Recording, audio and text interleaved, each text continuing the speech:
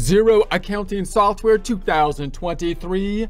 Bill for hourly service of staff, set up items, and enter billable time. Get ready to become an accountant hero with Xero 2023.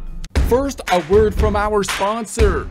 Well, actually, these are just items that we picked from the YouTube Shopping Affiliate Program, but that's actually good for you, because these aren't things that were just given to us from some large corporation which we don't even use in exchange for us selling them to you. These are things that we actually researched, purchased, and use ourselves. Bayer Dynamic, not sure if I said that right, but this is the DT770 Pro 250 OHM Studio Reference Closed Back Headphones. I wear headphones basically every day for a large part of the day. They are important to me. Therefore, I've gone through many different kinds of headphones. I've had these for some time and they've worked quite well. They fit over my ears, but I'm still able to put my glasses on under the headphones not pinching too tight on the glasses to give me a headache, which is nice. The quality of the padding is good, and it has lasted for some time. I've had these for some time now, and they haven't gotten all torn up on me or anything like that. I also like that I have a cord when I'm doing my recordings as opposed to a USB centered headphone, because that frees up a USB port, and I find the USB headphones to be less reliable. They come with an audio jack that looks like this, which is useful for me because that plugs into my audio interface. However, if you want to use the headphones for some other purpose, I believe it's fairly easy to get a converter to other types of audio jacks. If you would like a commercial-free experience, consider subscribing to our website at accountinginstruction.com or accountinginstruction.thinkific.com, where we have many different courses. You can purchase one at a time or have a subscription model giving you access to all the courses which are well organized, have other resources like Excel files and PDF files to download, and no commercials. Here we are in our custom Xero homepage. Going into the company file we set up in a prior presentation, that being Get Great Guitars. We're going to duplicate some tabs to put reports in like we do every time. Right click in the tab up top so we can duplicate it. Right click in the tab up top again so we can duplicate it again. Back to the tab to the middle. We're going to the accounting drop down and the balance sheet report. We'll tab to the right then, accounting drop down. We want the income statement, but this time the comparative income statement we set up in a prior presentation, comparing the current month, February, that we are working in to the prior month we did data input for, January. Go into the tab to the left so we can change the date range change, customizing it, drop down to 2023, end of it, and update the report. All right, going back to the first tab, we're going to imagine now that we're in a system that's similar to what you might see in a job cost type of system for a service industry, something like a CPA firm, for example, or a law firm, where we have staff that is doing work, they're accumulating time, and we then are going to collect their timesheets periodically and put them into the system so we can bill our clients or customers. But in our case, we're not talking about accountants, lawyers, we're talking about guitar instructors. So we've got our guitar instructors doing work, they're doing lessons, and they're going to give us the timesheets of who they did the lessons for so that we can do the billing process for them. Quick look at our flow chart. This is from QuickBooks Desktop, but we're just looking at the flow of activities to get an idea of what we're doing here from an accounting flow perspective. Now notice that oftentimes if you had someone set up as employees, then you'd have the employee cycle. Remember that the employee cycle would normally be just an easy thing, just like another vendor cycle type of thing, except that you often have to deal with laws and regulations such as withholdings in the United States, for example, which makes the payroll cycle much more complex that you have to deal with.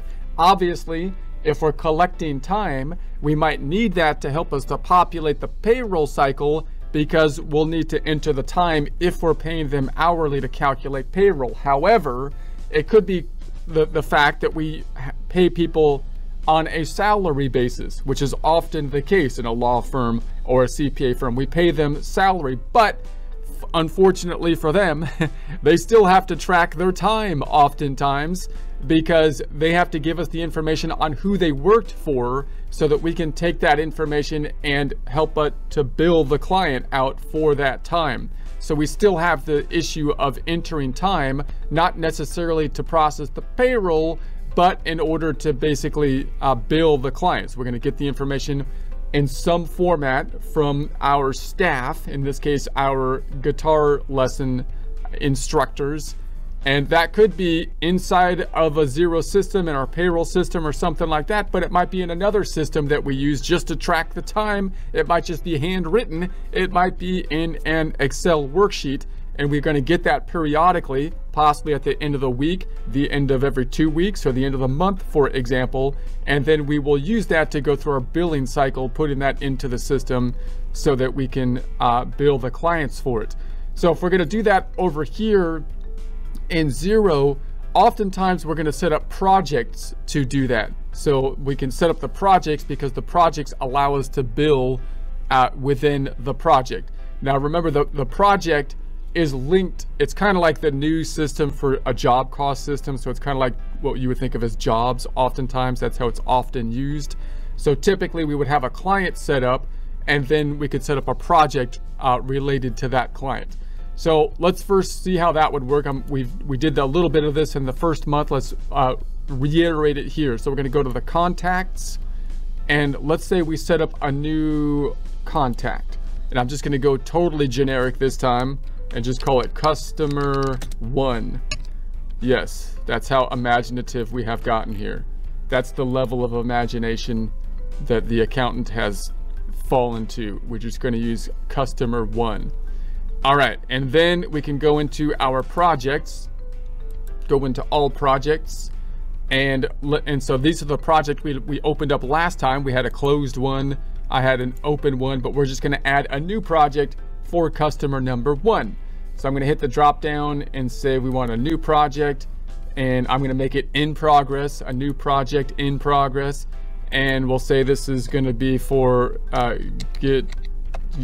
guitar lessons for customer, I'll just say customer 1. I'll repeat it a little bit there, even though it's going to be connected to customer 1. So so there we have it. And then oh, hold on a sec, I put it in the wrong place. I'm just going to copy that, and this should just be customer 1. I think hopefully I didn't add that other one. Maybe I did, that's not, but then I'm going to say it's guitar lessons, the project related to customer number 1. Okay, and so I'm not going to put a deadline, estimate, calculate from tasks, and estimate expense. I'm not going to put anything there. Who can view this project? Public, anyone with access to projects, that's good. Or admin, I'm going to keep it as is. We'll add it in.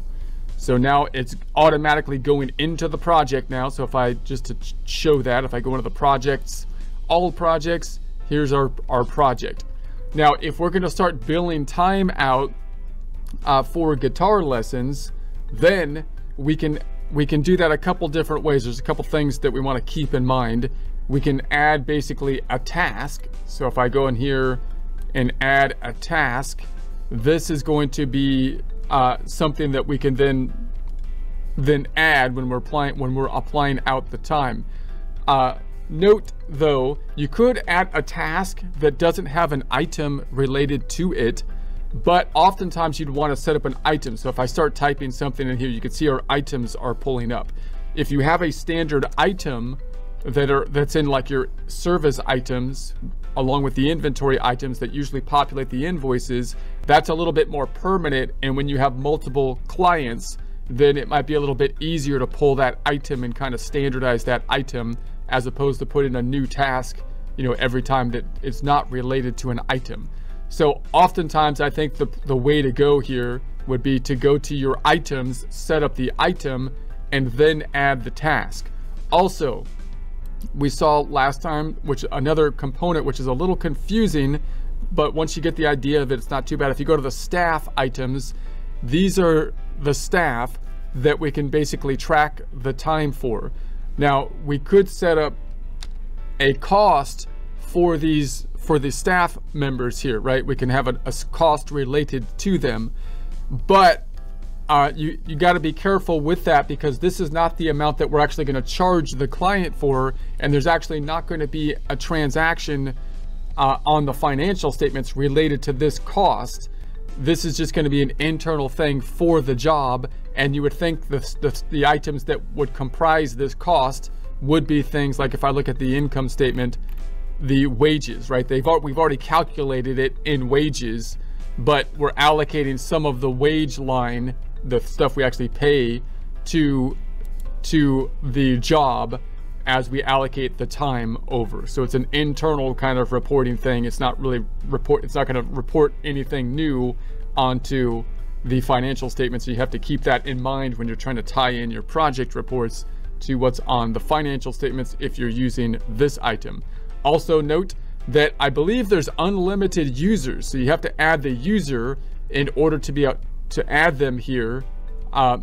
And so what's great about Xero, unlike some other softwares like the chief competitor QuickBooks Online, I believe you can add unlimited users, which is great. And to do that, you can go to the drop down up top, you can go to the settings, and you can go to your users, and then you can add your users and give the necessary permissions in order for the users to populate. Okay, so now I'm going to go into our items. So I'm going to go into the business dropdown, products and services, and I'm going to add an item that I can pull on over into the task, and then I'll enter the time related to it. So here's all of our items. Now I could just use a generic, the hourly service or something that's already there, but I'm going to add a new one. I'm going to say we want a new item, and I'm going to say it's going to be guitar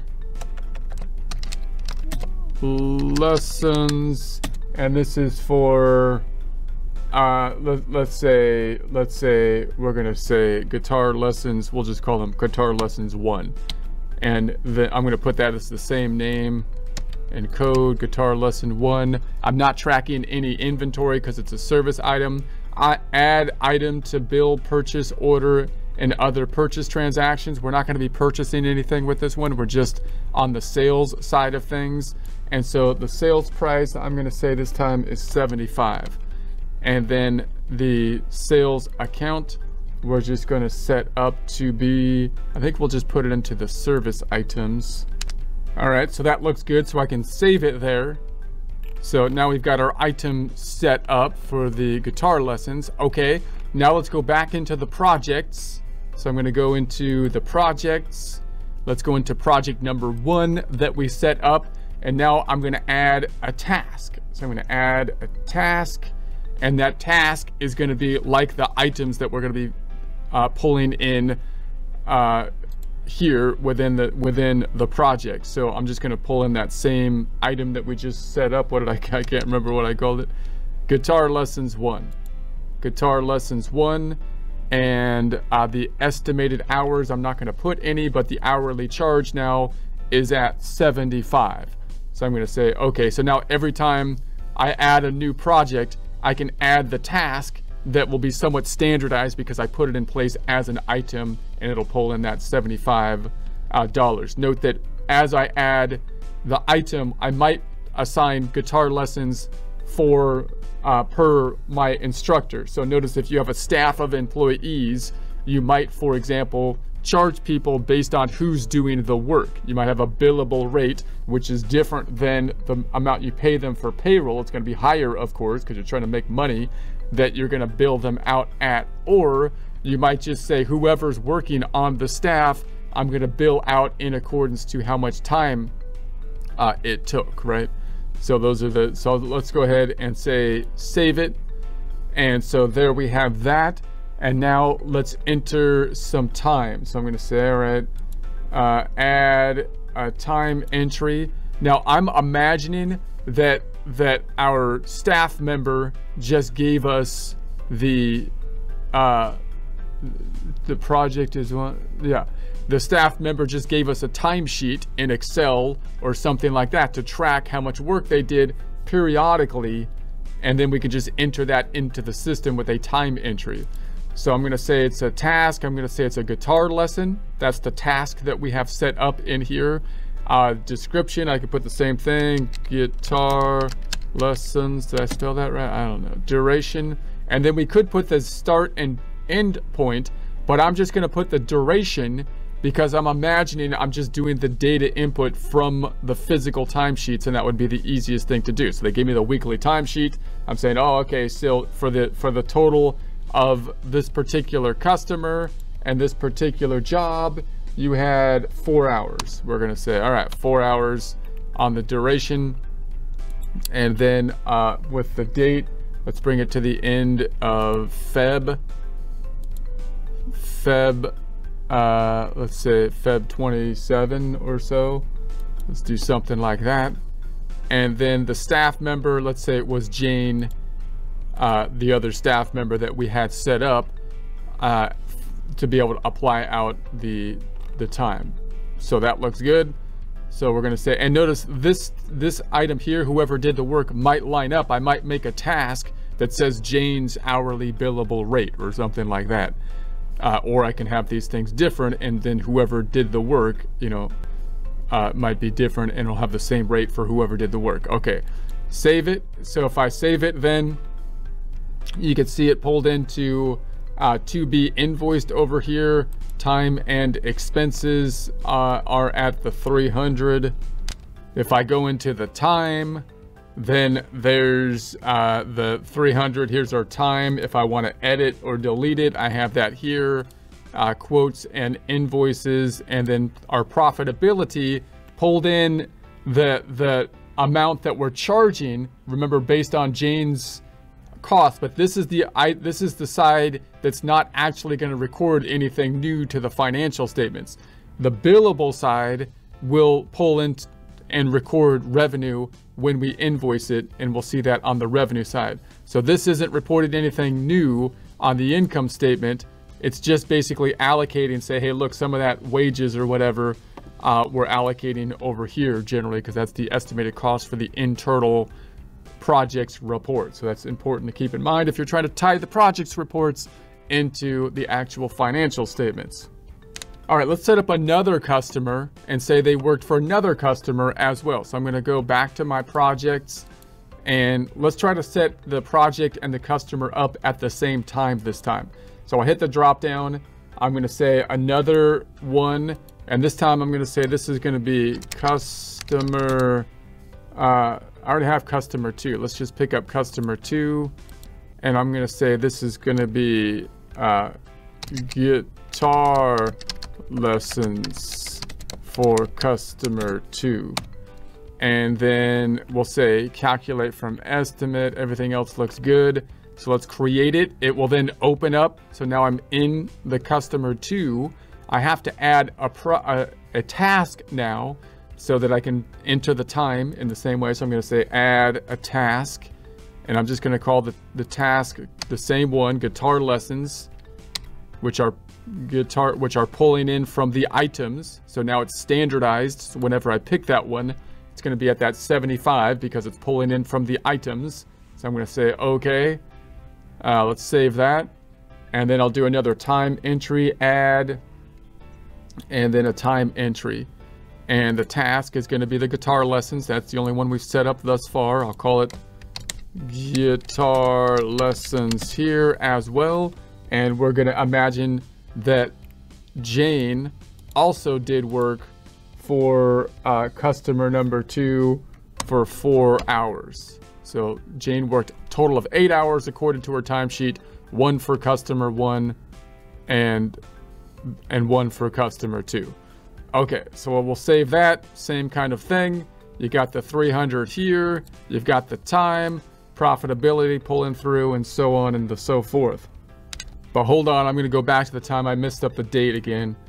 Edit. Let's make sure the date is in the time frame we want it to be in. Don't get ahead of yourself. Don't get ahead of yourself. But I'm so slow. I hate waiting for myself. All right, here we go.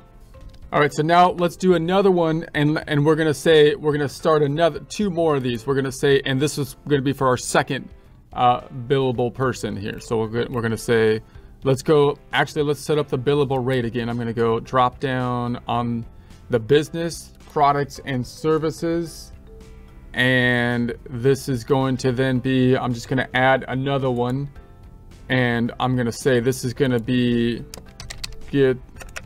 guitar lessons 2, advanced guitar lessons. And we're not going to purchase, we're not going to track the inventory because it's a service item, but this one costs 115, go into the account of service, tax exempt, MUI B to the end. All right, so we'll save that. And then, so now we're going to bill out for that second person that does guitar lessons, which happens to be Bob Steele. He's an excellent instructor. have heard from everyone that he does a really good job.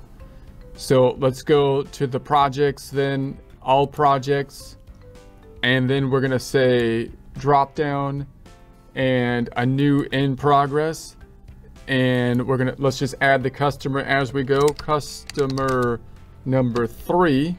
We're just gonna add it as we go. And then I'm gonna say guitar lessons.